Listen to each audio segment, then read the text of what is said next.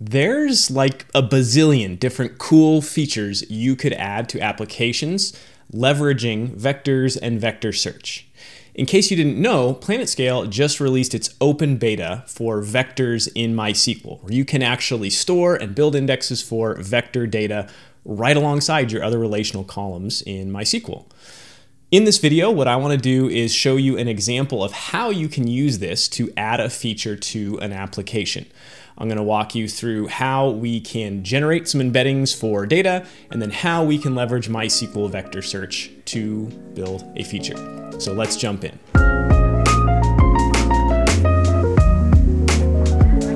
Okay, so a little bit ago, I worked on this application called HNRank, and what it is a little web app that you can paste in a link from a post on Hacker News, and it gives you information about the overall ranking of this. What does it rank relative to other posts, and how many posts is it tied with, and these kind of things.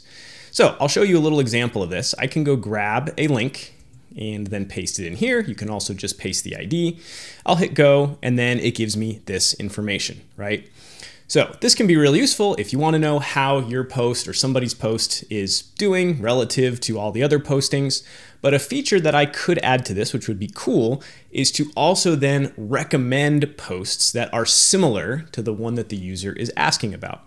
So what if in addition to this information down here, I gave the user some references to, hey, if you're looking up information about this post, you might be interested in these 5 other posts. You can go check them out.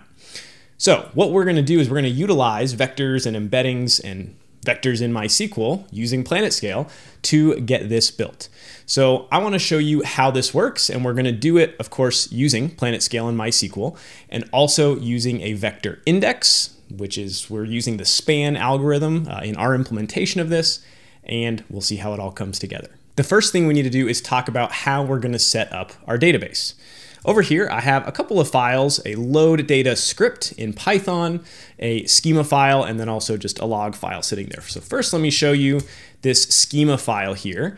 And this is the schema that we're going to use for gathering and storing posts as well as the embeddings. So if you look, the actually only table that we're going to use here is this post table. And we're going to also use the Hacker News Algolia API to scrape information from Hacker News posts. And then we're going to get what we want, generate an embedding, and store that information in this table.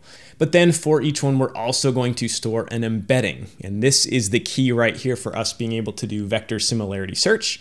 This is a vector of length 384. And if you watched that previous video where I talked about vectors and embeddings, you'll know that 384 is the length that the sentence transformers local library in Python generates things at by default.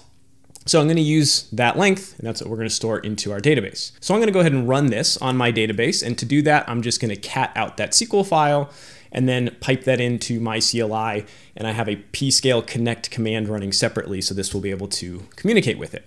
It's asking me if I want to do destructive actions, because this is going to drop tables if they already exist. One of the tables already exists right now, and then proceed here. To confirm that they're created, I've got my console pulled up here just in the web browser on that database, and I can say show tables, and it shows that both of those are there, and the one that I'm going to be using is post, so I'll just say describe post. Describe post. There we go. Okay. So we've got all those columns, and most importantly, we have that vector column in there. For population, I'm going to use that other script that I had mentioned, the load data script. I've already gotten this written. It'd be a little tedious to do this live, but let me walk you through a little bit of what this is doing here. I've got importing a bunch of modules, and as I showed in that previous video, I'm also importing sentence transformer, and I'm loading in one of the models that I can run locally here on my computer. I've got some helper code here, this class for building bulk insertions, a couple of basically helper functions, but kind of the meat is down here. I have this get URL function here, and this is for generating a URL that will do a search on the HN Algolia API. A function for making connections, and in an environment, a .env file, I have some of this other information like host, username, password, database name. And then this right here is kind of the key function for doing the fetching of the data, scraping it from the API. So I create this insert builder, I make one of these requests, and then I add these rows into my insert builder. So after I make the request, I grab from the results for each of the posts that it results, because it returns multiple at a time, the object ID, the author, the title, etc. But then the key here for generating those vectors is this, right? So I take the text, which the text is just made up of what was the title of this Hacker News post, and then what text underneath the title, if any, did the user include when they submitted it. Using those two things, I submit that into the model to get a vector back, length 384, and that's going to represent my embedding. That's my vector that stores meaning about this post. And so that's going to be included when I go and do the insertion. I include a call to toVector, and then I use join and map to convert this to a format that MySQL is going to be able to recognize and convert into a vector. So I'm going to start that script. Python 3, load data, and we'll let this run for a few minutes and see what results we get. I let that script run for a few minutes. Let's see how many results it put into the database. We can go back. I'll just use our console over here and do a little select count from the post table, and we've got 9,700. If you were really building this feature for production, you'd want to scrape a much bigger data set than that, but this is a good data set size just for testing things out. Let's take a look at some of the actual data. So I'm going to do a select title and from vector. So this is a function that will convert from just like the raw bytes format of the vector to something that's more human readable. So from vector, embedding, and then from post, and we'll just limit it to like 5 rows because these are going to be pretty big. Okay, so we can see that this is the human readable format of the vector. And so this just had like a one-word title right there. Here's another one, and so on and so forth, right? So if I'll show you what this looks like too, where if I didn't use that to or the from vector function, it would be a more compact representation, but just not as human readable, right? Because it's just a big hexadecimal number, basically. One more thing to do before we go build this feature is create the index on the column. To do this, I'm going to say create vector index. And this is going to be on, what is my table called again? Post, oh wait, create vector index. It's going to be called post vector index on post embedding. So basically the additional keyword here is this vector index because it's going to create a special type of index. And this will take a little bit to create here. So we'll have to wait for this to finish. It's not a whole ton of rows, but if you think about these vectors, right, they're a very large data type, so it does take a little bit longer to create. So now I've got this, and I'll say show indexes from post. And I've got the primary key index. I've got this other one that I had created in that schema.sql file, and then here is the vector one that I have created. So now I'm in my server Flask directory, and this is what my server looks like currently. It's a pretty simple Flask server. I already have some stuff set up in here, such as I already have the sentence transformer model. I already have a function for connecting to the database and things like that. But as it's written right now, basically all that it's doing is it's serving files as sort of a static website from that client directory. So what I want to do is add a function in here to make this request to the database, do a similarity search, and return those results. So I'm going to write a couple of things here. I'm going to create a new route. So I'm going to say app.route, and then I can pick whatever route I want to be the endpoint here. So I'm going to make an API and then say similar. So this endpoint is going to give me back things that are similar.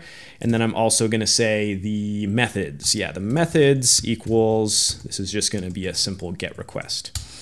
Okay, so then the function's name is going to be just similar. And then here is where we're going to do interesting stuff. We add some lines down here at the bottom. Okay, so what I need to do is I want to get the parameter. I'm going to have the user submit a get parameter. So this is going to be, I guess, the title of whatever post a user searched for in the client. So this is going to be app.args.get. We're going to get the title from this. And then I want to generate the embedding, and we're going to use the same technique that we did in that load script as well. So the embedding equals, what did I call that? Model.encode, And this is going to just encode that title. So this will create that 384 length list of a bunch of floating point numbers. Okay, so next up, connect to the database. And here I'm going to do it kind of dumb where I just make a new connection to the database each time. This is just a little simple test app. So I'm going to call that connectDB function. And this is going to return a connection. And then I'm going to get a cursor from that. So the cursor equals connection.cursor, cursor. And I think now we're ready to actually execute a query. So first, let's kind of get some of the boilerplate out of the way. Cursor.execute. And I'll say, select the title and the URL. Those will be the two things I'll send back from the post table. And I'm going to order by, and this is actually where I'm going to basically have the vector similarity search happen, because I'm going to say we're going to order it by similarity and then limit to, let's say, 5 most similar results. So I'll use the distance function, and this in here, I'm going to give it the vector that I just generated. So I need to say to vector, and then this is where I'm going to put that one that I created. So let me actually put brackets. And again, this is me doing this, building it as a string. You also can stream bytes directly into this if you want to improve efficiency a little bit, but I'm just going to kind of do it the sort of easier way. And I'll do a comma, dot join, and what did I call this? It's just called embedding. Embedding. Do I need anything else there? Oh, yes. Map these to a string, so that rather than floats, they're treated as strings. So I need to tell it that it's the embedding column. So this embedding right here is telling it to do it on the embedding column, whereas this embedding here is using my local variable embedding. And then we're going to do L2 squared for our similarity metric. You can choose different similarity metrics. There's cosine similarity, L2 squared, and all this. So we're going to stick with L2 squared. And then finally, we don't want all of the results ranked. So I'm just going to limit this to 5 total results. That will be right here. Okay, so we select title, URL, from post, order by distance, convert my embedding to a vector. We're doing a little string manipulation here.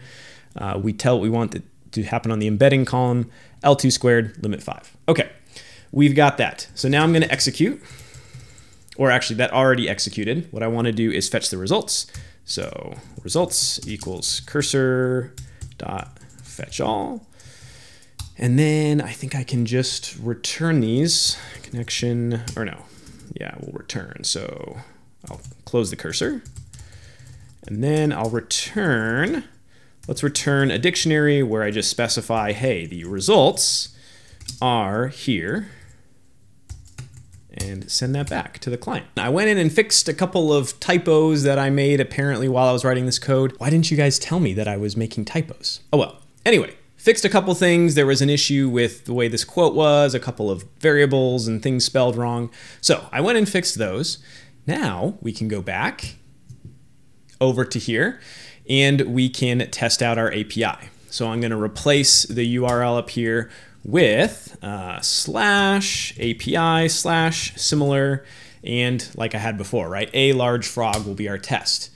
So this is going to execute, gives me back some results. And as you can see, for one, it looks like we have some duplicate data in our database, which again is okay for the purposes of testing.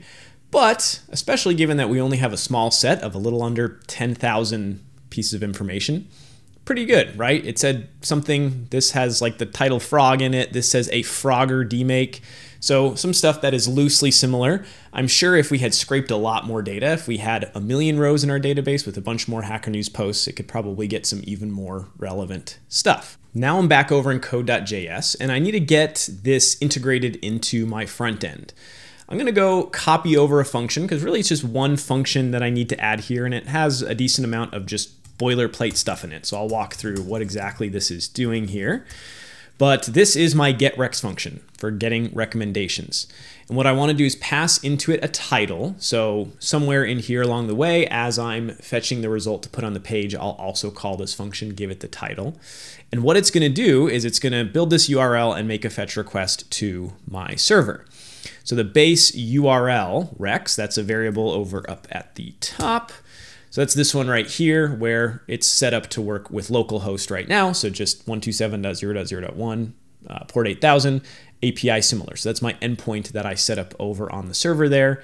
And then at the end of that, it URI encodes that title that I get passed in. So we make that request, we process the result as a JSON, and now we have that JSON object, which remember, it was really just a dictionary that said response, and then I mapped the results to it, and that results is a two-dimensional array with all of the results in it. So what I'm doing here really is, could do this a lot of other fancier ways as well. I'm just doing some kind of very basic slapping together an HTML string and putting it into my page.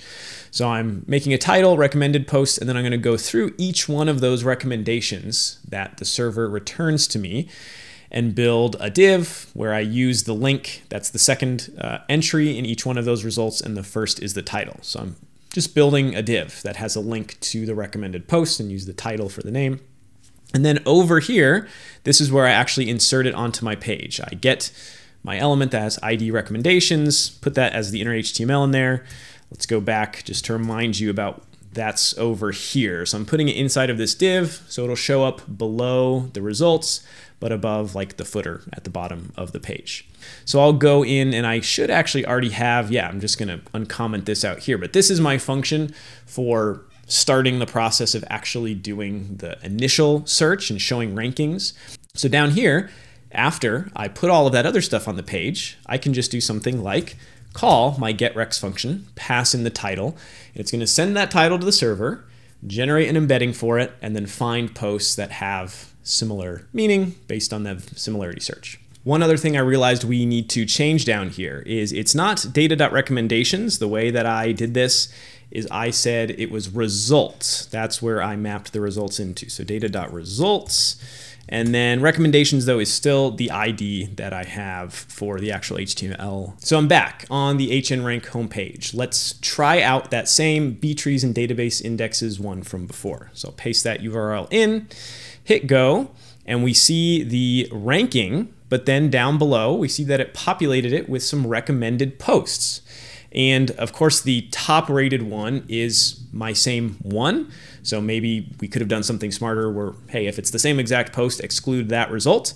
But then after, we actually have some related information. And again, you got to consider we're dealing with a subset of all actual HN posts, just a little under 10,000 at the moment. Let's also, just for fun, let's go pick whatever is the top on this right now. So we've got this post here.